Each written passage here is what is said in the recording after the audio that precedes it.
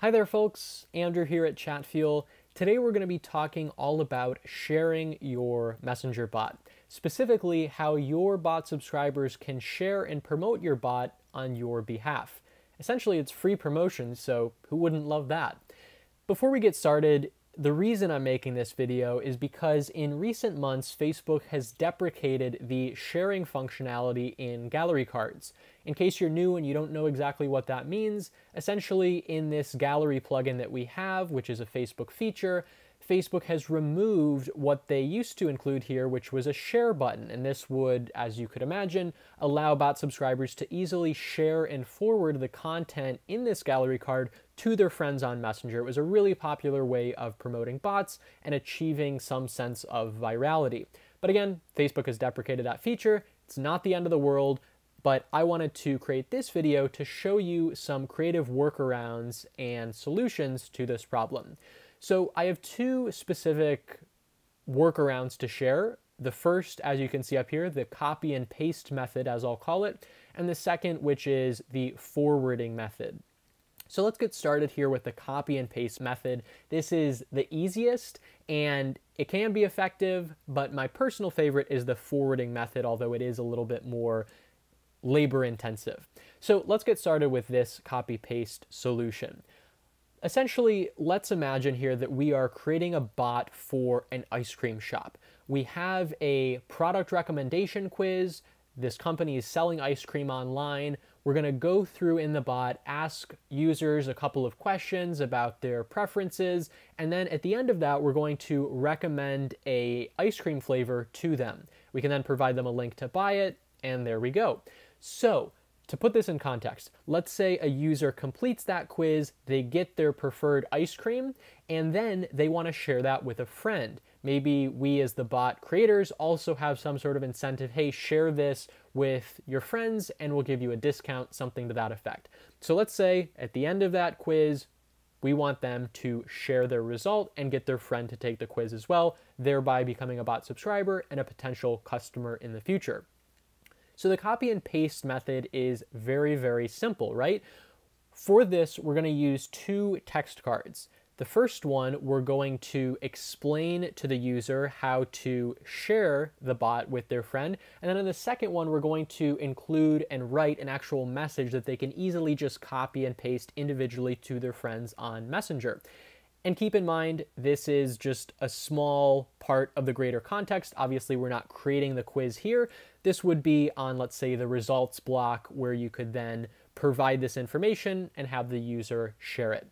So in this first text card, let's say something like, hold down the message below to copy it and then share the quiz with your friend on Messenger. Right? So in this case, we're assuming perhaps the audience isn't super tech savvy because we're explicitly telling them, hey, hold down the message if you're on mobile to copy it and then paste it to your friends. Obviously, depending on your target demographic, you might not need to explain this at all. You can just say, hey, copy and paste the message below and send it to friends. Also, we don't just have to limit them to sharing on Messenger. Obviously, if they're copy and pasting a link, they can share it wherever they choose. So maybe we'd want to modify this text a little bit.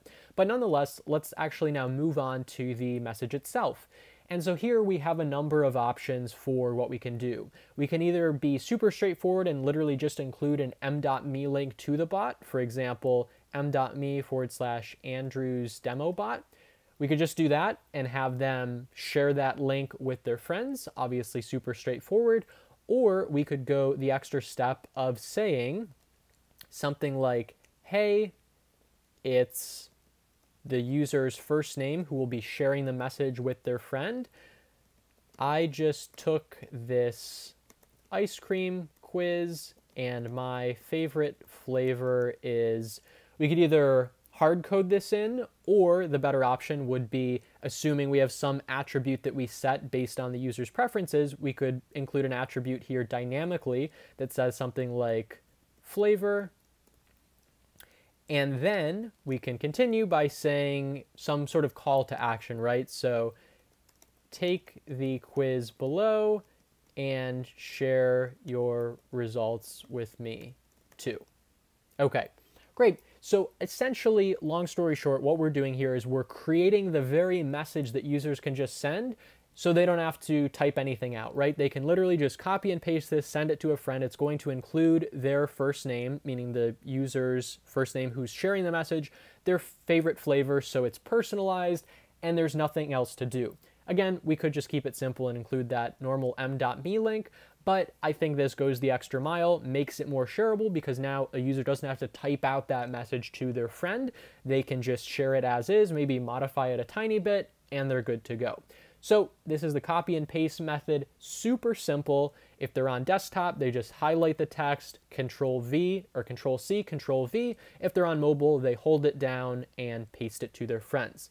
But the downside of this method, as mentioned earlier, is that you have to send this message individually to people, whereas with the forwarding method that I'll show you now, you can easily mass message whatever content you want to your friends on Messenger.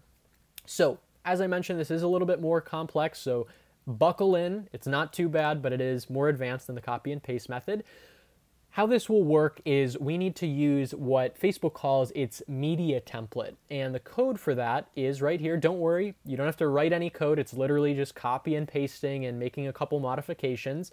But this is what, again, Facebook calls its media template. Essentially, this will be an image that we can attach a button to and then easily forward that on Messenger, both on desktop and mobile.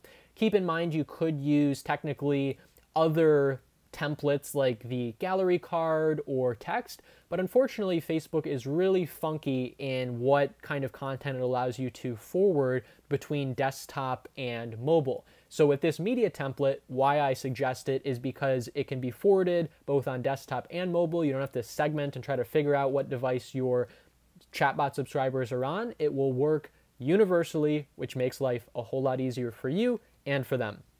So let's first copy this code, and then we're going to go to a website called jasonblob.com. This is essentially an online code editor. I am just using this for demonstrational purposes. I don't recommend using this in production. You should use your own server and your own scripts, but for demonstrational purposes, this makes things a breeze. So I'm going to now paste in that code, and we're going to make a couple modifications here. First, we're going to replace the video here with an image. Unfortunately, you can't use a video if you want to maintain that forwarding option on desktop and mobile. So you have to use an image, and this will make more sense in a second when I show you what this actually looks like to the user. So as mentioned, let's replace this video phrase right here with image, and then we're going to obviously need to replace the URL here as well. So to get the URL of the image, first we need to upload an image, and in this case I've uploaded it to a Facebook page. Keep in mind this doesn't need to be uploaded to the same Facebook page that your bot is connected to. It can be from any Facebook page or profile as well.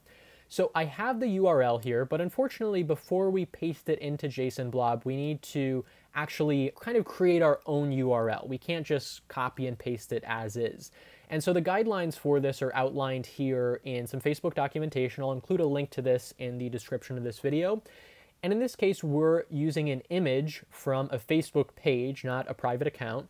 And so let's copy this as the template that we'll use. I'm going to paste this in here for the time being.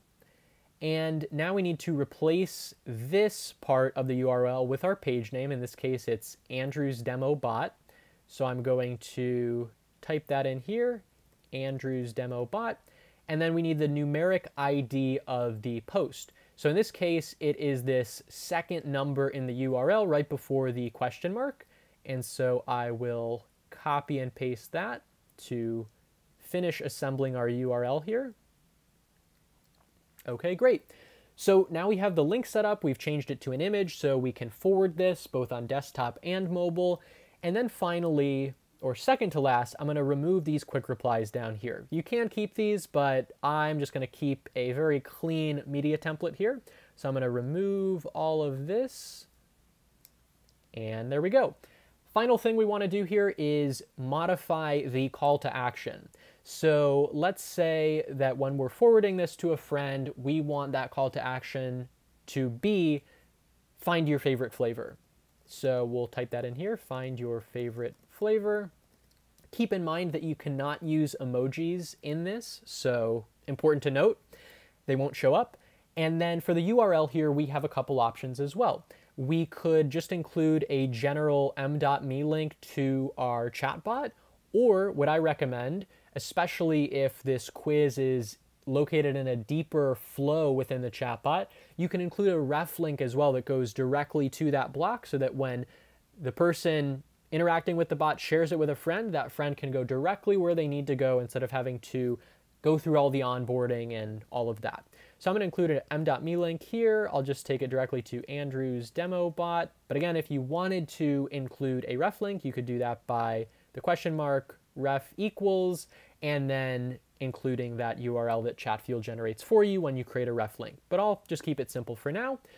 Then we're going to click save, and we're almost ready. We're going to copy the URL generated here, copy that, go back into the Chatfuel dashboard and paste it into the JSON API plugin. So I'm going to click the More option here, JSON API, choose the type from post to get, and then for the URL, we just need to make one modification, which is after this backslash, we're going to type in API, another backslash, and now we are golden. We're good to go. So I'm going to click test the request. It will be okay. And now let's actually test the bot to see what this looks like. So I'll click test your bot. I'll go over here into Messenger. And voila, there we go. You can see that the text got cut off because I exceeded the character limit, so we'd probably want to go back and modify that a bit. But here we go, right? You would probably want to give the user some onboarding because ultimately how the forwarding works is you click this arrow button here, this upward arrow, click on that, and then you can type in the names of whoever you want to share with. On mobile, it will actually populate a list of your most engaged and interactive friends. So you can just click, click, click, and send that off to share the bot. So again, this is probably the most intuitive way for users to share your bot. Obviously, it requires a little bit more legwork on the back end, but nothing insurmountable. And so that's essentially how this works. Again, the copy and paste method, super simple to set up, but kind of cumbersome to explain to users. This is amazing. Again, my only other advice would be to include some sort of text above this or below it perhaps, explaining how users can easily share this with their friends. And of course, you just click this call to action. It takes them directly to the bot after they click get started. It'll take them to that specific URL that you created with the ref link.